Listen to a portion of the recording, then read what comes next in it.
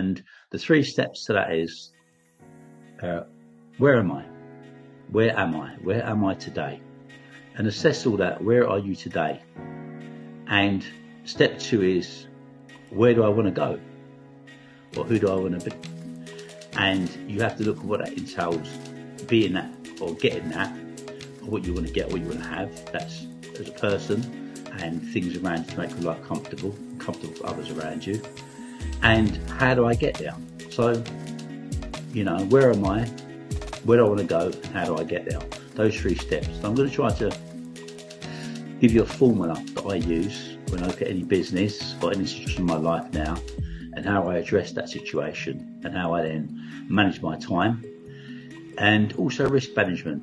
We have to take in consideration risk, damage limitation, and it's not just about physical damage or damage done to something, property, let's say. It's what damage you could actually do to your well-being, your emotions, damage to others, on your journey, and how you're going to get there. Because there are many things, we get dopamine hits from people take drugs and do it, people eat chocolate and do it. Amazingly enough, if you're around people who are kind, or you give, you get dopamine hit. Strange, isn't it? So if you can live your life, try to live it at a balance, by doing good, which you will do good for others, you're actually doing good for yourself, and be sensible, be practical.